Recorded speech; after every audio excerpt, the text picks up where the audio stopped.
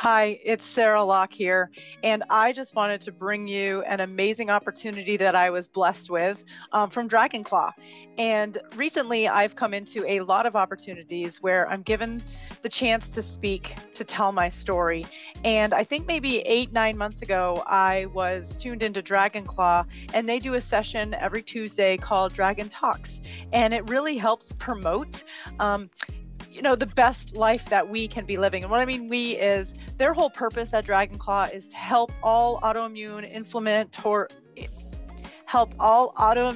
inflammatory disease sufferers and their caregivers to improve the quality of their lives through a better understanding of how to manage our conditions. I really fell into the group and fell in love with them because it's a broad audience across the globe with all sorts of different autoimmune diseases. So I'm not just falling into some place with just multiple sclerosis, but I'm learning. What I also love about this group is they adhere to 5 pillars for care, and it's disease and monitoring, medical adherence. Sorry, tough day with MS, and you're going to learn that with some brain fog going on today. Disease monitoring and medicine adherence is one pillar. Nutrition, sleep, movement, and mind and body. If you've all been following me the last year or so, I've really wrapped my head around all 5 of these pillars in my own life. So it was just a great fit when DragonClaw came and had these 5 pillars that we adhere to, talk about, and sort of expand on every call. And I was recently given the opportunity to talk about myself, my story, and share my journey with multiple sclerosis and what it means to me. I've recorded it and I wanted to share it all with you because there's a lot to be learned, and hoping to inspire and lift those with invisible illnesses to really think about how you're living your life and are you living it to the fullest. So let's go. To cover the life and the story of Sarah Locke, right? Who am I? I always say I'm actively living with MS, so I use hashtag living with MS. And today, what I wanted to walk you through is not only my life, but putting through some little hints of where I think we could put the pieces together of we don't know what causes MS, but some things that when I look back on my life today and since my diagnosis, it sort of adds up. And what if, doctors would have been more privy to this? Is there a way that we could have mapped it together to stop it, alter it, or prevent it? So the first slide I have is I was born and raised on a dairy farm in upstate New York, upstate, like near Canada. We're 10 minutes from the Canadian border. And, I have some pictures of me recently. I went to visit my family because, like Melissa, I actually haven't been to see my family since COVID because I am autoimmune. I've suppressed my immune system due to MS, and I can catch anything at any time. But I point out I'm a farmer's daughter, right? I go big and I go home. I showed dairy cattle in 4-H my entire life from 6 years old until I went to college. And my mom would actually pull the trailer in on their way back from the state fair in Syracuse to college and honk the horn and wave because I missed the cattle. I'm a long way from there now. I was 4th in the state of New York at the age of 12 in terms of showman. So it's actually dressing, preparing, and showing cattle at a level that you win. I got 4th. And I always point out I didn't get 2nd because I was yawning. I was so tired that I missed the judge calling with 2 fingers. And when you yawn, you close your eyes. And I was so tired from prepping my cow. But one of my hints that I'm giving here is through my years of fair and in the summer sun, I was prone to heat stroke and exhaustion. I would always go so hard that I would throw up. I'd be up all night. Like the second that sun went down, it was like I got a bad sunburn, but I didn't. It was heat stroke and heat exhaustion. And that's just one of my hints that I cover here. My family doesn't have that dairy farm anymore. It actually burnt down probably a decade ago, which was devastating. But they do have the land. They do have this tractor. And my dad rebuilt a shop where he operates today and does some custom work for people. The next stage of my life is I was the first in my family to attend university. Nobody else went to college. It's sort of like, how do we get Sarah there? One, I just told you I lived on a dairy farm, so it was all scholarships and getting into the right programs at the right time. And I attended Clarkson University in Potsdam, New York, and I was able to attend Clarkson University because the ratio is 7-to-1 male to female, and I went in as diverse. So I went to school on being a woman in a man's world.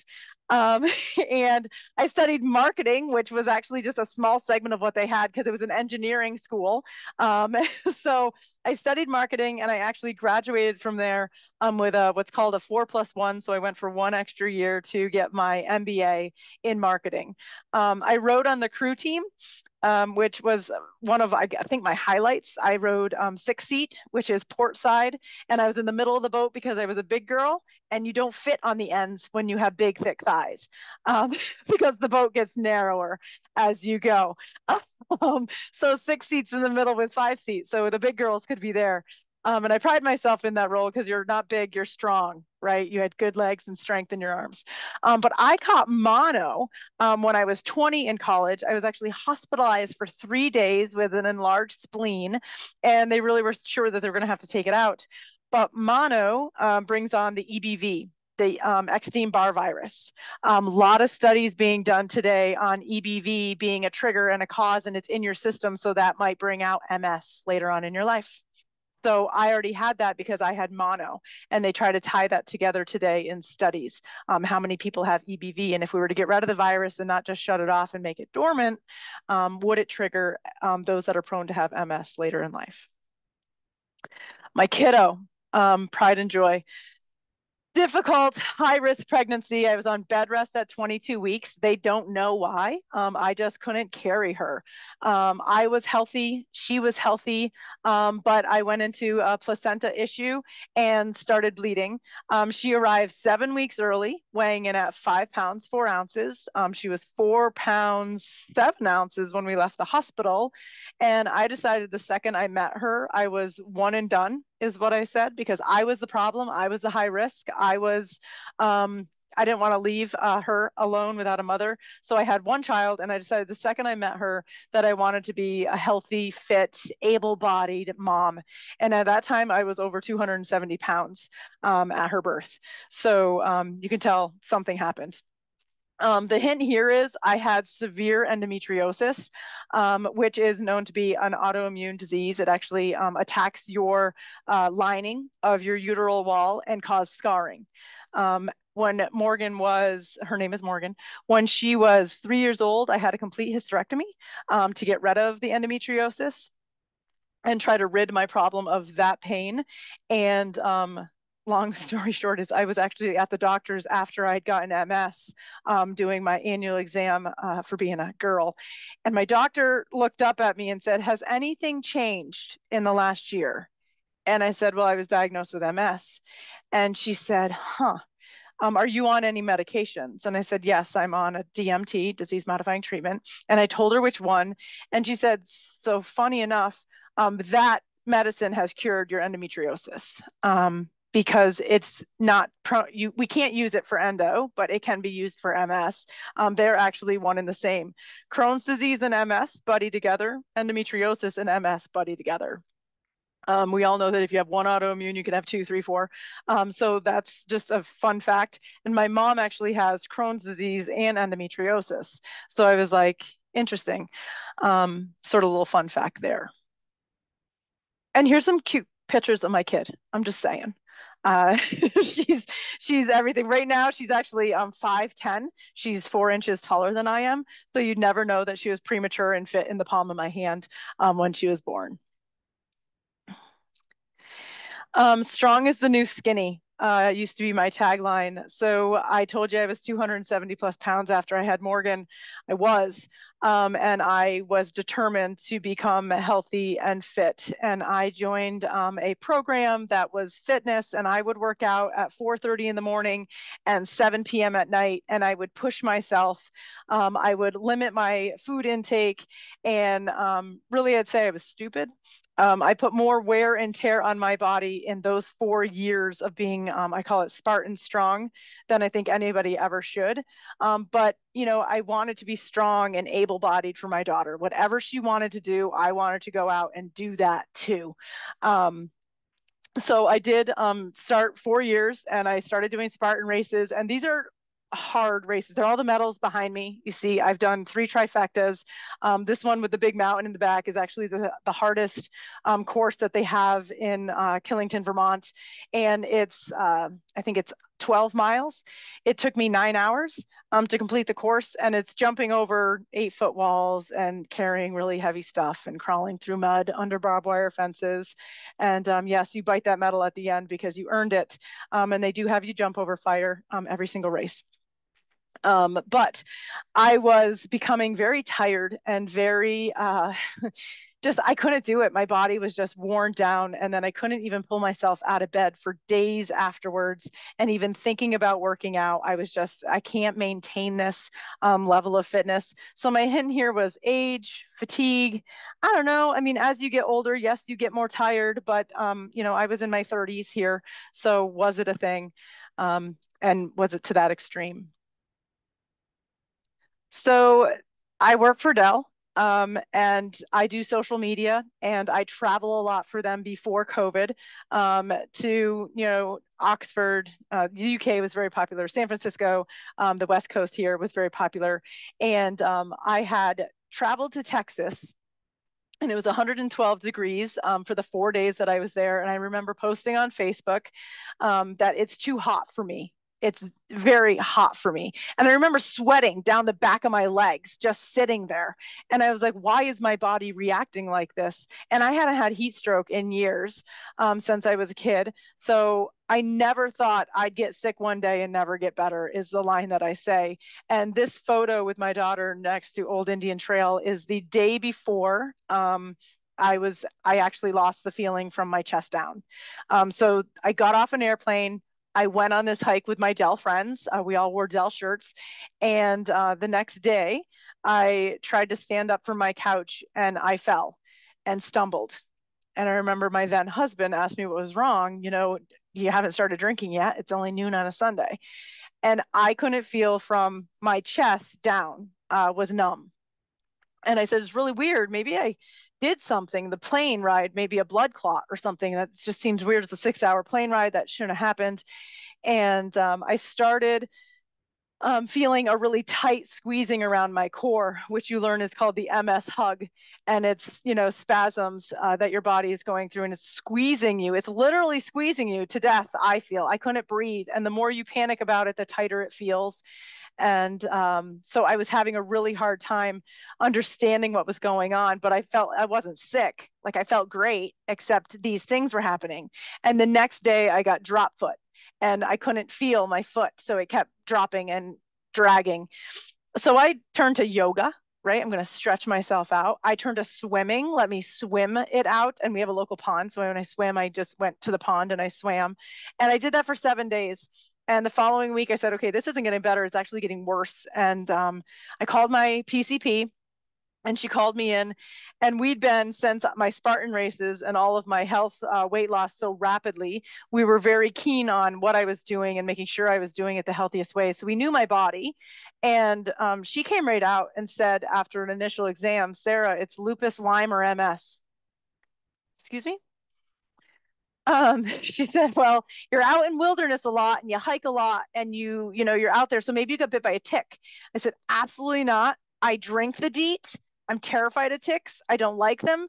And we do tick tricks like every single hike. And she's like, well, we're going to do a full Lyme panel and check you. And she goes, does lupus run in your family at all? And I said, well, an uncle, but through marriage. So no. And she said, well, that'll be last, but I want to send you for some MRIs. And I said, okay. And the next day I went for a thoracic, and the following day I went cervical and brain.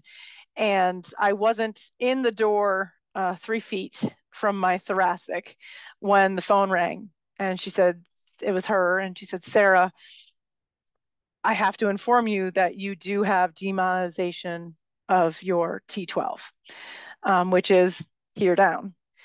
And she said, that means you have multiple sclerosis.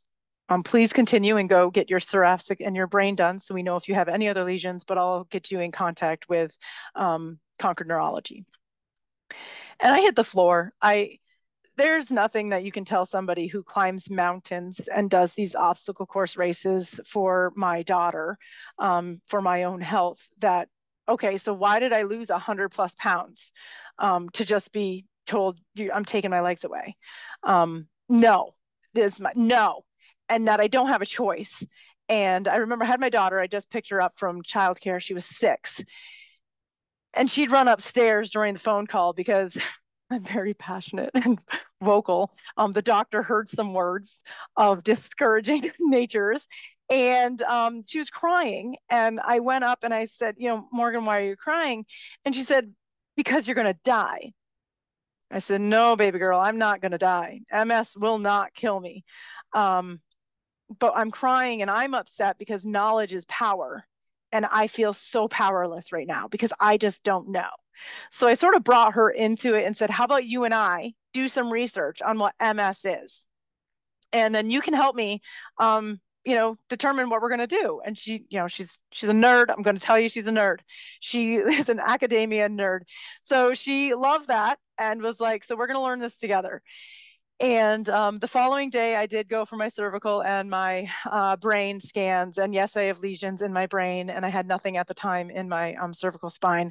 But the T2 down was the real issue and what we needed to do.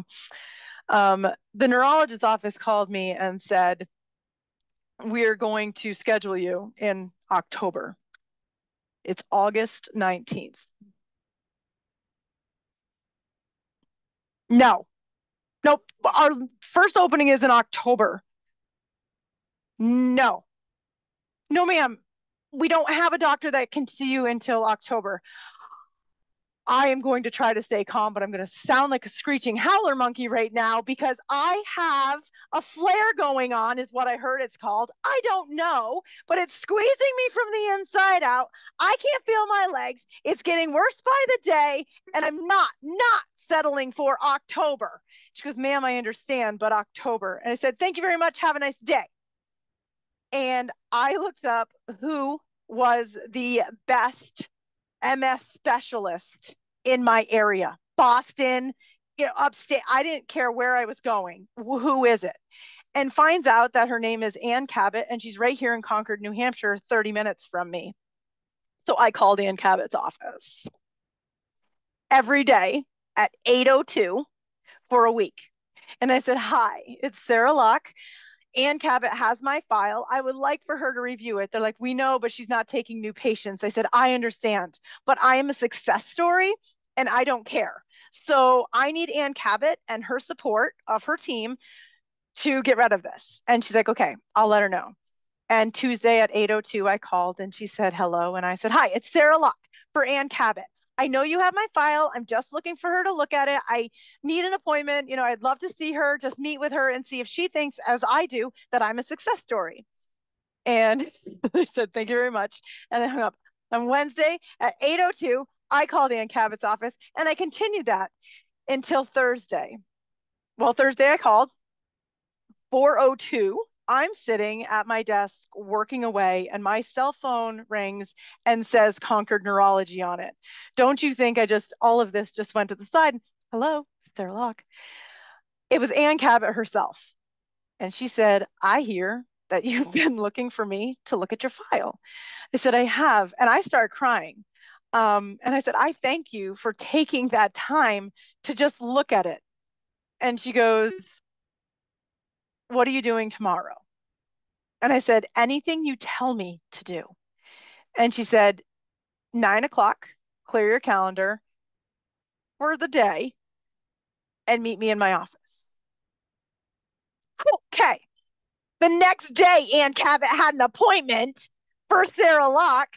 And that is the moment I decided that I had to advocate for myself. Nobody's going to do it for me. What would have happened if I said, okay, thanks, October 3rd sounds great. And I lived with a flare for 2 months, right? 3 months. And it boggles my mind that people out there with MS that are undiagnosed go through these flares all the time thinking it's just normal daily business. This is not normal daily business. I shouldn't feel like this. And there's people that have for their life ached and hurt every second of it, and they don't know what's what. And I just happen to be lucky enough to know my body and have a doctor keen enough on my file and who I was to know that it's these three things and to test for MS. I know nobody goes to their doctor and says, I think it's MS. And they're like, we'll get you some MRIs, right? Nobody does that.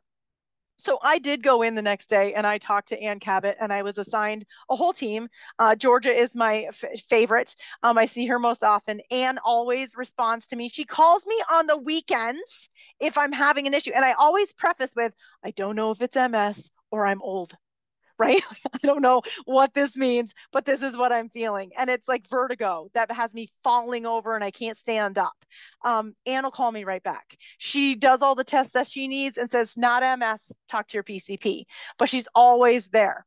So that day I went in and they did the whole study. They reviewed my MRIs with me. They made sure that I understood what it meant and what what my options were. They gave me pamphlets and said, you're young, and these are the hardest hitting disease modifying treatments that we have that we want to start you on because you are young to be aggressive. So let's be aggressive and take those home and look at them. But today you're going over to the infusion center, and for the next 5 days, you're going to go over to the infusion center and get steroid infusions to stop that flare. And yes, I am. And I was terrified. I don't mind injections or shots, but knowing that I'm about to get this thing in my arm and then I get to sit there for 3 hours and just become hangry because that's what steroids do. They make you angry and hungry. And to do that for 5 days. And I documented the whole thing on Facebook. I have my initial Facebook post here that I'm actually a couple days into steroids when I posted it, but I was officially diagnosed and went to Ann Cabot's office September 4th. September 6th of 2019, I posted this, and it's much longer than this, but you see the level of engagement I got. You should hear the phone calls that I got from old managers that were in the carpool lane with their kid that had to pull over to read it, cry, and then give me a call asking what they could do. And one that humbled me. I didn't know I had that kind of effect on people. I didn't know that my life mattered. But because I live my life on social media, they've seen the birth and the struggles of my daughter. They saw my weight loss journey and what I was trying to do to get there. They've seen that I am just an advocate for life, let alone now look at what happened to her. And not to mention, a couple of years before this, I came out as gay, happily married. And it flipped everybody's life upside down. And I lived through that drama. And it is drama at the age of 35, let me tell you. I would have most loved to come out at 19, like everybody else these days. But so my story just kept adding up, and it's sort of like MS on top of this. What more can, the Lord give her? But when I published this, it was basically, I've been trying to wrap my own head around it. So no, I don't have all the answers for you in this post, but I'm going to bring you along for a journey. And I have had people on this journey with me the entire time. And it's amazing. And it's why I became an MS advocate, because it takes more than one. And I remember my first year, I'm going to go to the next slide.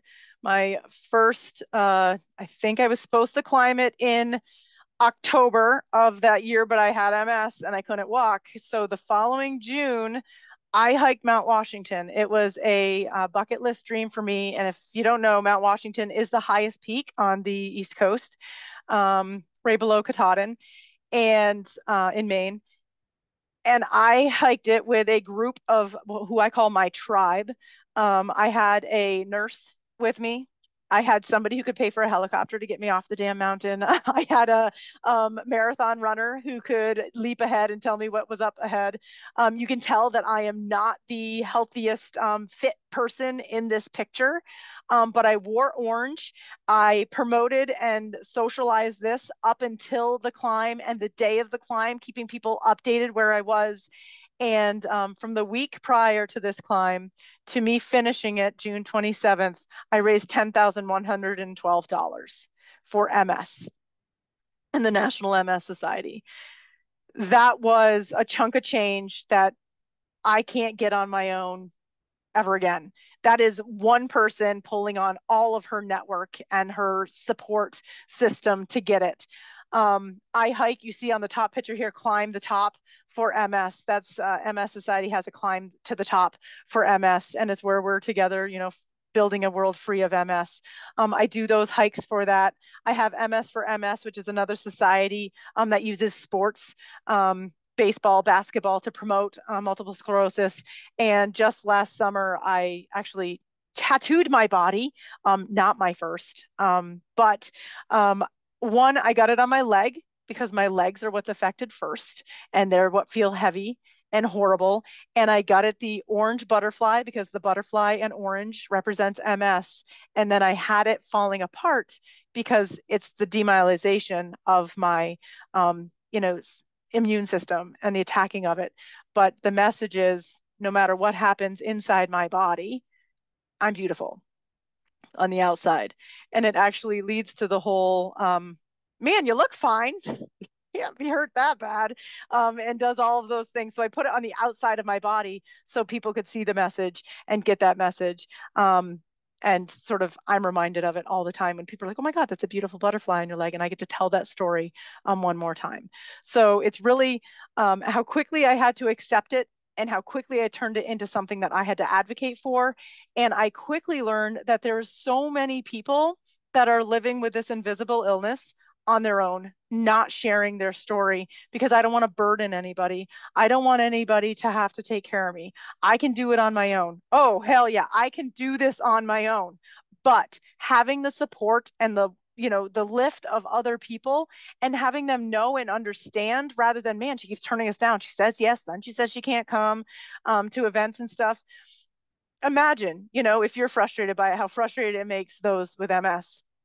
I'm actually speaking on a talk Thursday morning with a bunch of our partners from Dell, talking just about this. And it's called True Abilities and Empowering Abilities and Bringing Your Full Self to Work with an Invisible Illness, and what telling your employer actually can help you do, because there's so many people that don't tell their employer that they have MS because what if I get fired?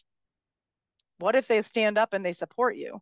The first thing I wanted to do was tell my team that I have MS and I get really tired after 2 o'clock in the afternoon. So if you want the best of Sarah Locke, you're going to have a 9, 10 o'clock meeting in the morning. You're still going to get me at 3, but I might not be sharing the best ideas with you. So, it was just having that. And stress, right, causes me to have flares, and I can't be stressed. So how do we keep me relaxed? How do we get the support that I need in the way that I need it? The last 3 years during COVID, Dell started opening up this last year, and they're asking us to travel. There's a huge event going on in Vegas in 2 weeks. I am actually the command center here in New Hampshire that's making 115 uncut podcasts happen, social media, videos cutting and snipping happening where they're sending me the feed and I'm cutting them and socializing them on all the social handles. And I'm like, it's easier to be home because I'm safe, but I also can do so much more than if I was live at the event as well. So I've started, twisting what my talents are and being able to promote that me being at home is better for the company because I'm able to do more throughout the day instead of attend all of the activities and try to do it live at the event through a cell phone. So I'm going to pause and just any questions, anything?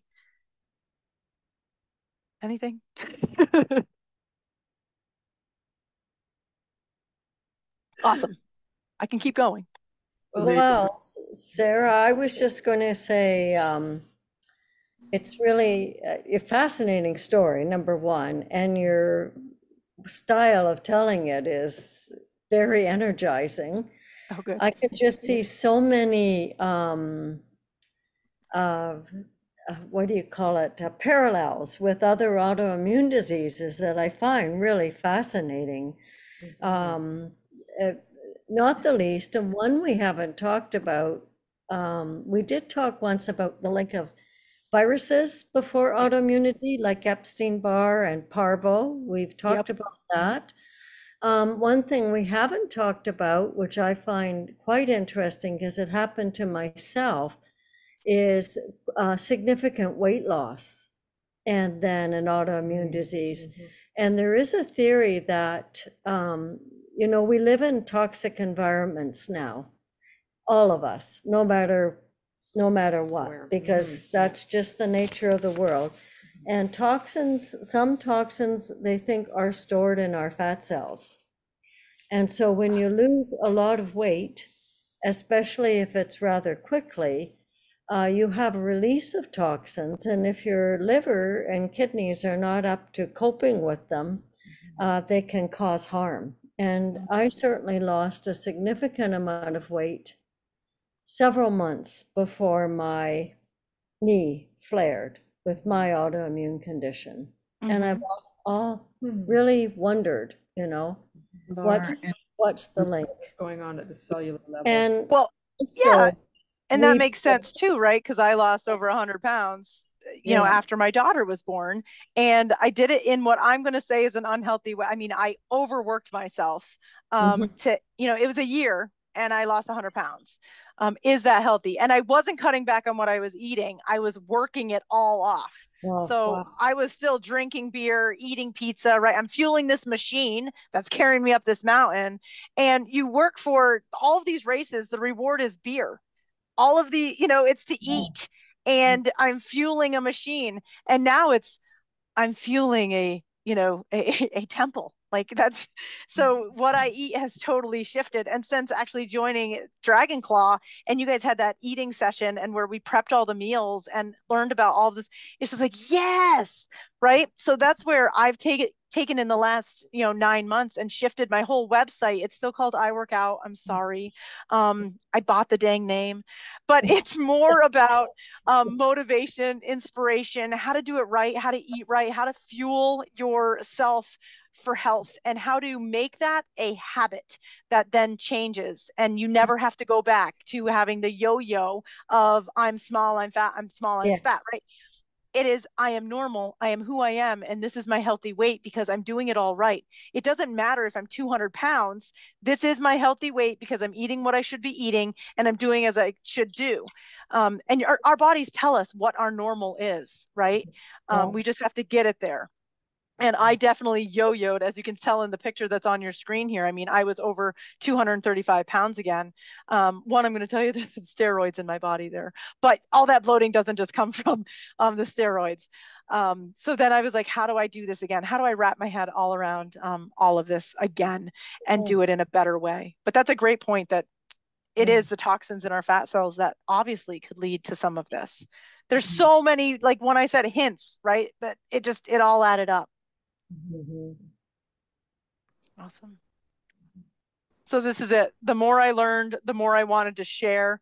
It's about educating yourself and sharing what I know to the world.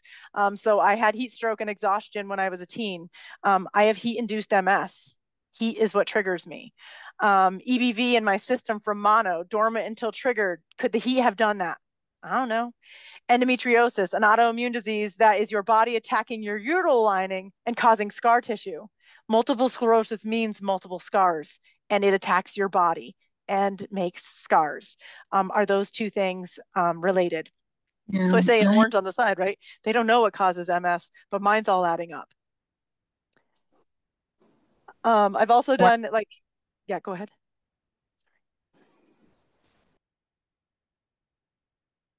Somebody have a question? No. So I have done other talks. I've talked to runners. This was the one I'm showing here, is they were running Disney, and they were running for MSAA, Multiple Sclerosis Association of America, and they had no idea what MS was. So somebody on it was like, I used to work with a girl at Dell. She has MS. Hold on, I'll reach out to her. And I remember I was on vacation in the mountains of the Adirondacks, and I get this text message like, will you be on our podcast? Excuse me, what? And so that's the first encounter I had, is somebody reaching out to me about MS. And it's because I've started sharing it more. I started blogging about my story, about the depression that it causes, about how you can't bring this much energy every single day. And when I don't come with this much energy, what the reaction is of other people. And, when I actually came out at work as having MS, one of the executive directors said, thank God you were born with 12 times the level of energy as anybody else, because you can dial it back down to normal and we won't even notice. So I take that as, oh, good, thank you.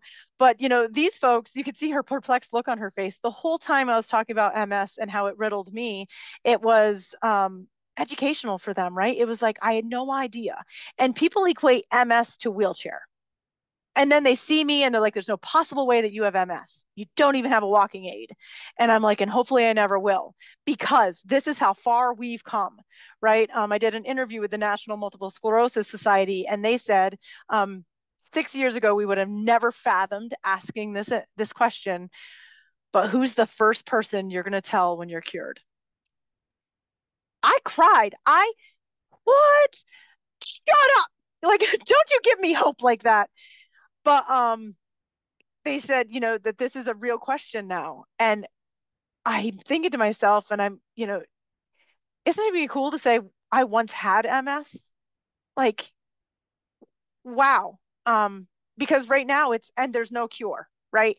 We don't know what causes it. So how can we cure it? And now you're telling me there's going to be a cure. So I was pretty excited. My answer was my daughter, because she was there at 6 when I got the news, and she was going to be the first one that I tell when I get the news that I can be cured, just so we all know that. But it's sort of getting my word out and knowing, and people know that if you're following me on LinkedIn, you're going to run into MS content there. You're going to see my videos. You're going to see the advocacy stuff that I'm doing.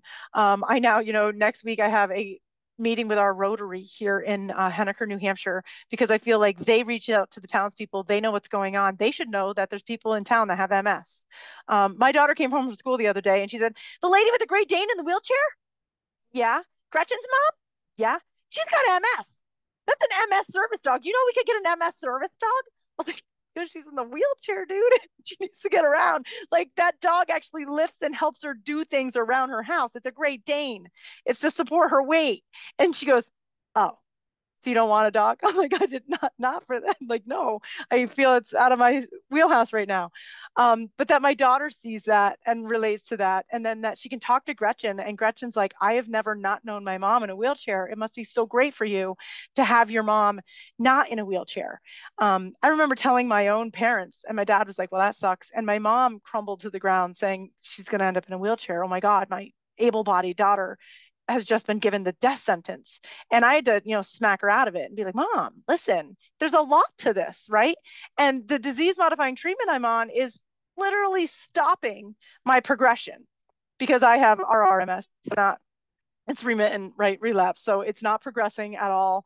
And it's sort of like dormant right now. And I couldn't feel any more awesome about that. I'm not getting any more new lesions to date. And I'm now on my second disease modifying treatment. I started on Ocrevus, which is an infusion every 6 months, which hits you like a bus. And then you have a gap session where you only can get it every 6 months, but it wears off in 4. So you feel like crap for 4 months. So I didn't really like that. And I felt like crap the first month I got it, because there's so much going into your system. And it's basically a chemotherapy that didn't work for cancer. So they gave it to you for MS. And so I've switched to Kesimpta, which is a monthly injectable that gets shipped to my house. My insurance likes that a lot more because I just stab it in my own leg. And I have full control of it. And there's no more, we call it crap gap. There isn't gap between it because it's every 30 days. So as it's wearing off, it's only a couple days that I sort of feel sluggish, and then I give it to myself again, which is pretty cool. But there also isn't that window to get vaccines that I used to have. I used to have 2 months of a window where it was wearing off and I needed a new one that I could get a vaccine and have it maybe sort of kind of stick. Now I get like 2 days a month that possibly, maybe, if the math is right and the universe and the stars align, it might stick. So I don't trust any vaccines that I have. I always wear a mask now when I go out in public. And I always ask those around me, have they been vaccinated? I know it's a personal question and they can get all upset about it, but I also have the choice to walk away. I can pick who I hang out with. And I've lost some friends that they think it's silly. I've lost a nephew and, that side of the family. And it's just, they make their choice and I have to make mine. And right now getting sick could cause a flare and undo everything that I've worked for. So I'm not scared of dying, but I am scared of getting sick and what that means for my MS. And I always tell people I was diagnosed in, September of 2019. I was wearing a mask before it was cool. Just saying. COVID was a 2020 thing. So I was in airports with a mask on, just saying. because I was traveling and it was like, you can't get the flu, you can't get this, you can't, don't test your system. So I was like, okay, cool. And I was wearing a mask. So try to apply that into everything. I do want to point out my blog and my website on the bottom of this page is iworkout.biz. They're cheaper than .orgs or coms, .biz. And you can check me out there, read all about it. And the blog, comes out maybe regularly. It used to be more so. I get busy at work and then I'm blogging for Dell instead. Totally different topic. And then I did want to share my latest weight loss. This was just last January, these before pictures, and the after pictures were June of last summer. So in 7 months, I was able to lose 65.6 pounds, eating right and developing new habits. I actually didn't move at all. I maybe did light hikes, but then modified my fueling with a hard-boiled egg or a string cheese for added protein, but it's high in protein. And I say here I am on a disease modifying treatment, but I also understand that it's not the best for my overall health with side effects. So last year I started to seriously focus on my nutrition, my mindfulness, and my habits of health. So if I ever did have to go off that disease modifying treatment, I'm eating already anti-inflammatory foods, and I have the habits to help support me through learning and adjusting those things. And I even went as far as finding my sobriety, which was a big deal. COVID, I sort of went into, I am a drinker of all microbrews and, 6, 7, 12% beers a day. And it definitely wasn't good for my weight, my mind, or my body. So last year, while I started this, I said, well, hey, why don't I just give up my whiskey Wednesdays, my thirsty Thursdays, my wine Wednesdays, and gave it all up. And I haven't had a drop of alcohol since January 13th last year. And I feel amazing. I don't regret any second of it. And I've actually found a water and a tea called Hoplark in Colorado that brews their beers with their water and teas with hops. So it tastes like a beer, but it doesn't have any effects. It's a water and a tea. There's no calories. There's nothing in it, but it actually tastes like beer, which I've also fed it away from. I don't need to taste the beer anymore. So it was a good stepping stone. But I just feel like $1,000 bill, just waving around in the air today in terms of my health, and then maintaining it, right? I haven't actually there's a phases like weight loss, transition, and maintenance, and I've been in what's called maintenance for the last several months, and I'm happy, healthy, eating my whole grains. Gluten-free is a cool thing, and veggies, fruit, and not drinking. So that's where I'm at with my weight loss, and I feel awesome. The last thing I wanted to talk about is I am an MS advocate, and I am an ambassador for the National Multiple Sclerosis Society. And I have an event, I'm showing the hat, Climb the Peak for MS here in Henniker, New Hampshire. It's called Pat's Peak. It's our local ski resort. And I have buddied up with them. They've donated me the day. Instead of doing a wedding, they're doing a multiple sclerosis climb. And I called it a Climb the Peak for MS because they have walk MS, they have bike MS. They have Climb the Top for MS, but they don't have a Climb the Peak for MS. And last year they announced their Walk MS Your Way, where it's basically an MS ambassador can create their own event, and with all of the National Multiple Sclerosis Society's support, create an event. So I went ahead and this is actually the view from the top of the mountain that the climbers will get. But I've gone ahead and done 3 paths that there's one for, those that aren't able-bodied, and it's the parking lot in the grounds area that they can walk. And I do have cool selfie frames that you can hold saying, I climbed the peak. There's one that you go halfway up the mountain and you can turn around and see the view. And if you want to push to the steepest part of the mountain, you get this view that you see here. And it's the third part of the mountain. It's less than a mile up and a mile down, so it's 2 miles total. It's not a long walk, but it is a climb. And at the bottom, I have a fun DJ. We've got donations for raffles that all the money and proceeds will go to this climb. Just last week, I reached over $10,000, so we hit our goal. Super excited, and I thank all of you who have donated as well. I'm so humbled by the amount of people that just by knowing me want to donate, because this is all going to find a cure for MS. This is research money. This is stuff that's actually making a difference. And, you know, I said it takes a community on this slide, because I did a YouTube video where I'm standing out in front of my Jeep in my yard saying, I once could do 10K on my own and raise that much money. I since learned that it takes a community to raise your child, to raise money for funds. So, you know, I need all of you and the local businesses to help support. And it's been an amazing experience doing this. It's exhausting. It is May 2nd. So May 21st is coming up rather quick. I'm super excited. I was able to get a comedian. She actually reached out to me. We have the same neurologist, and she is an MS comedian. So she only does funny jokes about having MS. And I get to hear her Wednesday. I have a meeting with her at noon where she's going to do her shtick for me. But I was like, I'll give you a microphone. I think this is awesome. So she's going to be at the event doing her shtick in the beginning and at the end. And I'm so amazingly thrilled that it's, you know, I've had registrants. We've raised the money. I have one team that they actually... oh, I forgot their name, but they raised $5,000 of that $10,000 themselves. And then Dell donated for me as well. We have a matching program. So Dell gives, you know, 50%, they'll match 100% of what you give. So that was an awesome boost for me as well. And just having that support of my employer helps me be who I am and bring my true self to work every day, because those of us who work know that it is your life of what you do. So, you know, you might go home in the evenings, but for 8 to 12 hours a day, I'm a Dell employee first. And I hate saying that. So now that I can be, you know, my true self and bring everything that I am, and they know at 2 o'clock, Sarah takes a nap. Don't tell anybody. When Sarah disappears offline for a couple hours, she just needed a little break. So, you know, that's my message. That's my story. That's where I'm at. And I thank you guys for the opportunity to share all of that with you and spread the message, because that's me, and I'm actively living with MS. Oh, Wow. lovely, Sarah. Do you want to stop the recording, Sarah? And I'm sure people would like to speak with you. Absolutely.